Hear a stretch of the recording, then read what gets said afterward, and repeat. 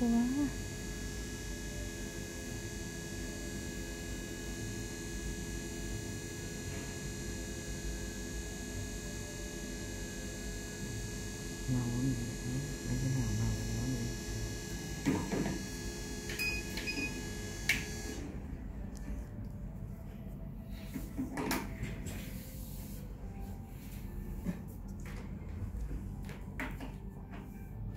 Cố gắng, chỗ này nó hơi đau một tí.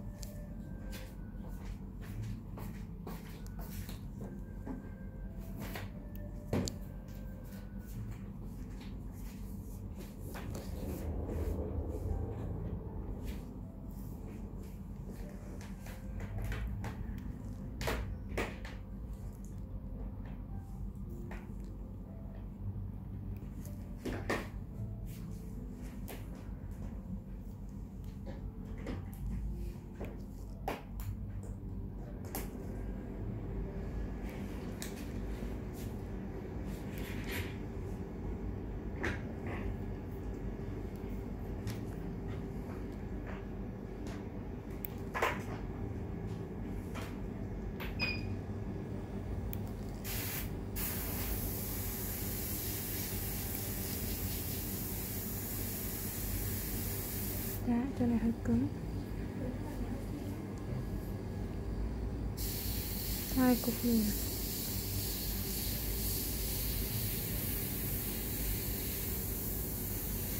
Đấy nha Quỳnh. Dạ.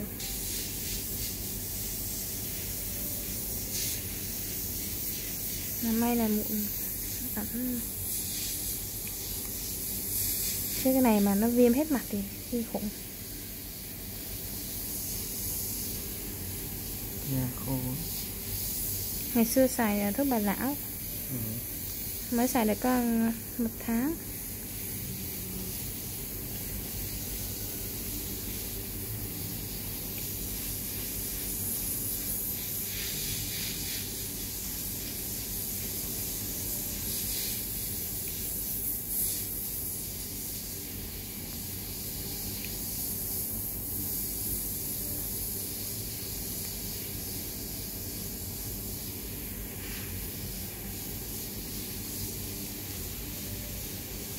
Ở đây có 4 cục không này.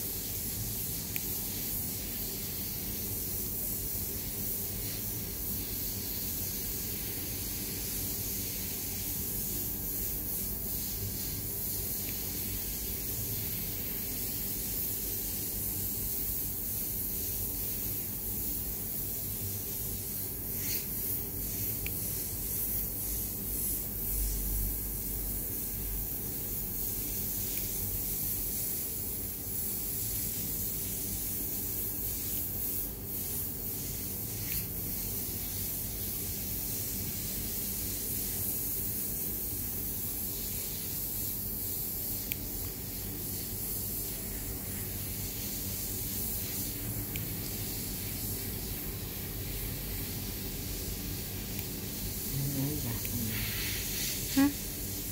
Nó nhiều quá à.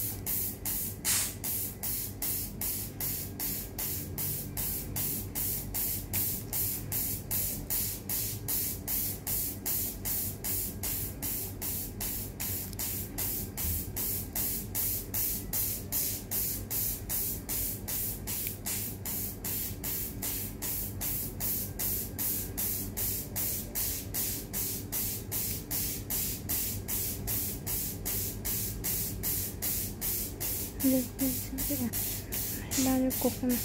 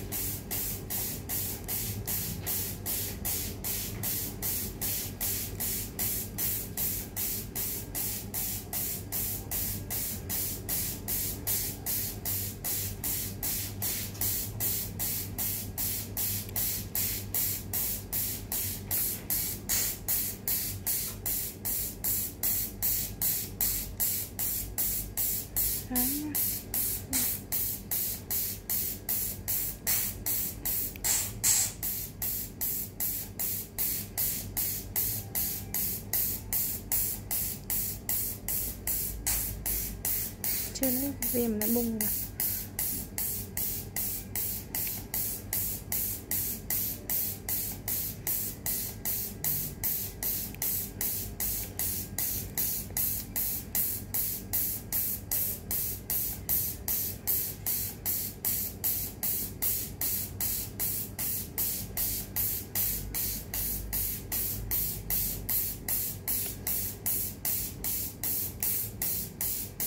Sáng em nhắc cùng này viêm.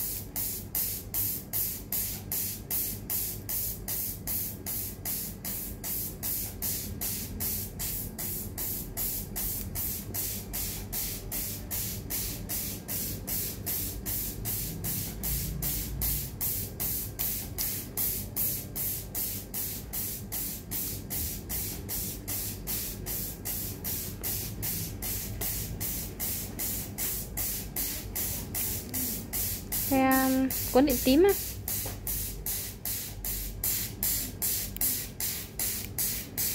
Nhỏ nước muối sinh lý vào. Nó vắt khô đi nhá.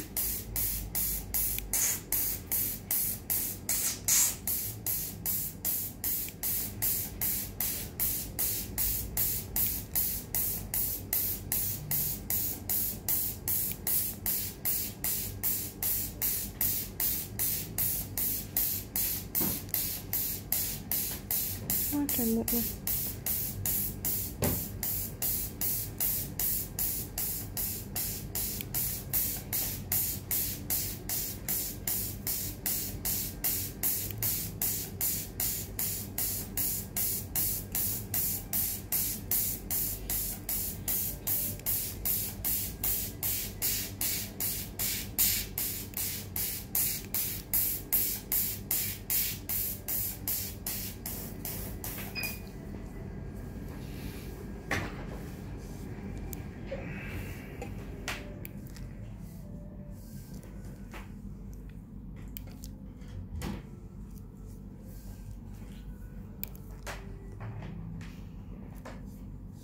Quá mà. Đó, bên phần này là hơi cứng rồi.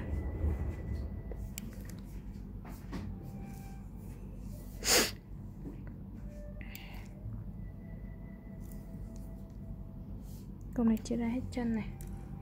Cái cục này nó chia ra hết chân là mình phải cảm nhận được, chứ cái này thì cũng không có thể nói chính xác là lấy mấy lần được, hay là phải đè tay mấy lần thì nó mới ra được.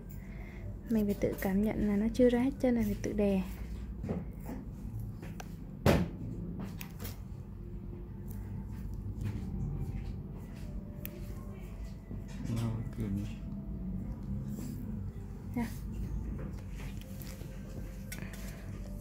Cái bạn này là xài thuốc bào não nhá, nên bạn bị nặng như này. Nhưng mà nói chung là chưa có bị viêm nhiều. Mụn của bạn là mụn ẩn vì bạn không có đụng tay đến mấy. Còn người nào mà bị mụn như này mà cứ tự đè ra tự nặng, nó bắt đầu nó thành viêm thì nó sẽ nặng. Chứ mọi người để ý bạn này là lỗ chân lông thì hở nhưng mà sẹo thì chưa có mấy.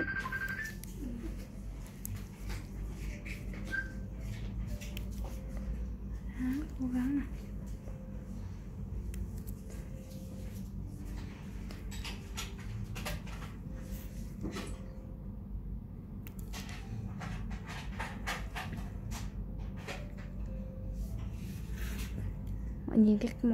Mọi người nhìn cái cách đặt tay á, xem mình đặt kiểu gì. Xong rồi nhiều khi về phải học cái cách đặt tay à. Mình nhìn không là mình không biết lấy đâu.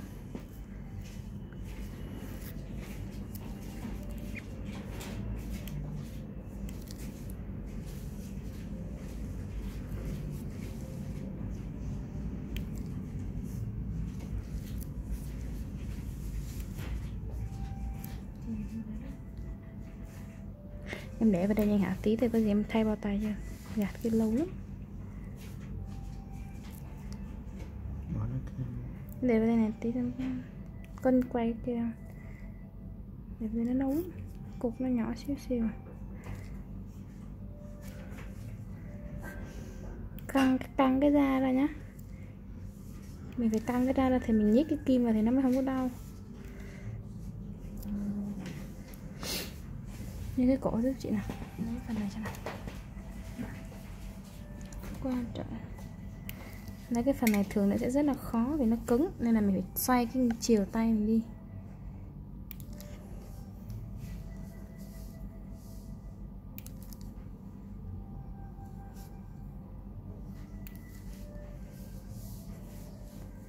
Mụn của bạn này nếu mà ai mà thường mà có mẫu á, mới học mụn á, mà kiếm được cái mẫu kiểu mụn như này thì nó khá là dễ, chứ mới đầu mà mình tuyển cái mẫu mà viêm nhiều quá mình lấy không được đâu. Mình phải đi từ dễ trước. Đầu tiên là lấy mấy cái mụn cám trước, sau bắt đầu mình lấy mụn ẩn, sau đó mình học cái mụn viêm. Mà quan trọng là phải biết phân tích cái da. Mình nhìn cái khách này mình thấy ở da họ bị sao, yếu thì mình phải lấy làm sao. Yếu thì cái lực đè của cái da phần yếu thì mình sẽ đè nhẹ hơn, chứ không phải da nào mình cũng lấy những cái da nào. Nhìn cái cách đặt tay ấy, chứ đừng có nhìn cái nhích kim thì nó nhích cũng không phải là khó lắm đâu. Mình căng cái da ra mình nhích sao nó cho trúng cái đầu mụn là được. Mình nhích mà không trúng cái đầu mụn là vừa đau mà còn vừa không lấy không ra nữa.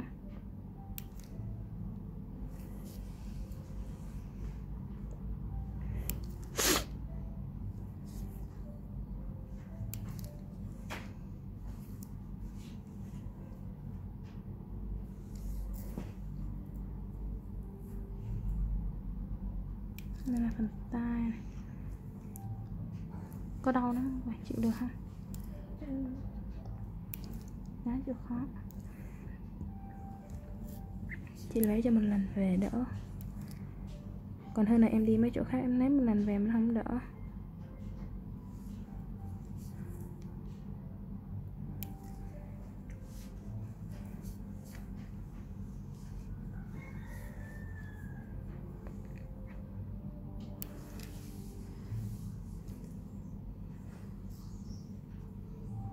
Căng cái da này, nhích chúng vào, đè tay vào.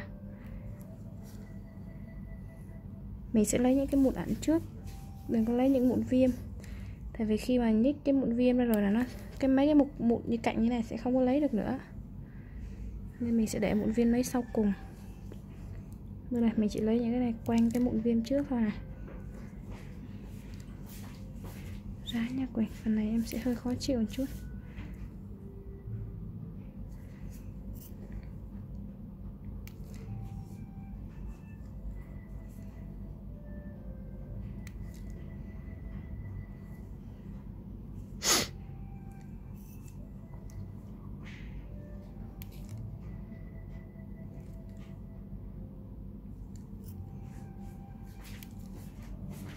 Cái này là tha hồ lấy luôn ạ. Nhiều ha. Nhìn đã đúng không? Nên em mới gọi mọi người về coi xem nào. Ráng Quỳnh cố gắng lên nha. Mình cố gắng được nhiều thì mình lấy nó đỡ nhiều.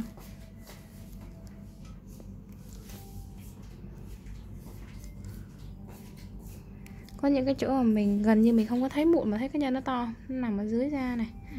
Thường mà mình cứ để như này á, sau này nó sẽ bị hở lỗ chân lông, hoặc là mình đụng vào nó thì nó sẽ viêm lên như mấy cái cục này nè. Này sao tự dưng nó viêm vậy? Em tự lấy hả? Hay em gãi đây mà nó viêm lên đây Quỳnh? Trước khi em tìm hiểu spa em có tìm hiểu chỗ nào không? Dạ chưa chị. Chưa tìm hiểu luôn. Vô YouTube tự thấy hay là tìm nó thấy? Tìm thấy nhiều review ấy.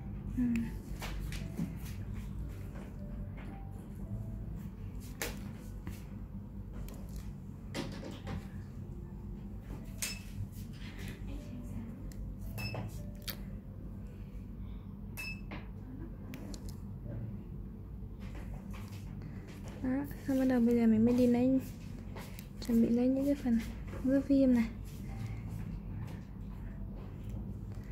Thường ở những cục viêm thì ta phải kê bông vào.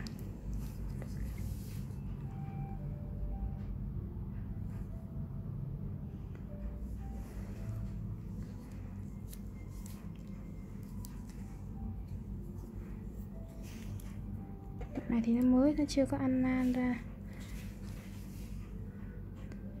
Mình lấy nó khá là nhẹ nhàng. Mình lấy những cái cục này là về xẹp luôn hết chân luôn.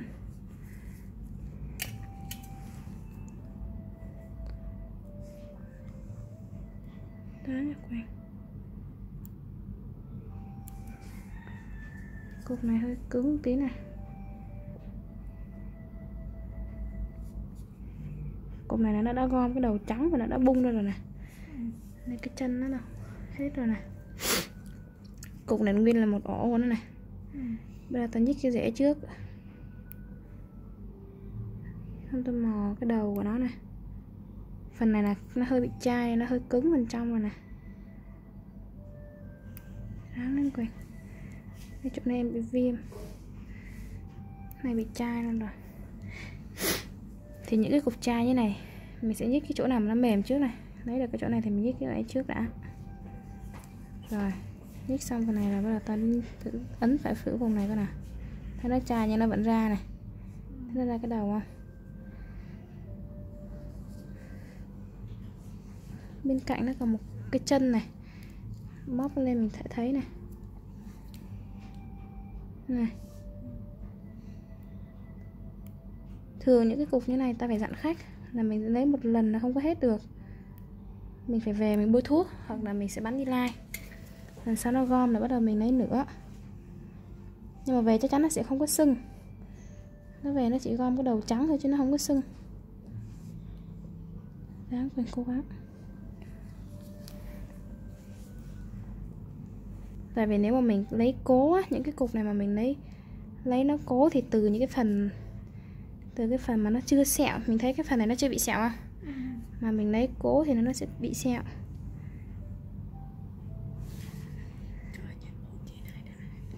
Cố gắng Quỳnh.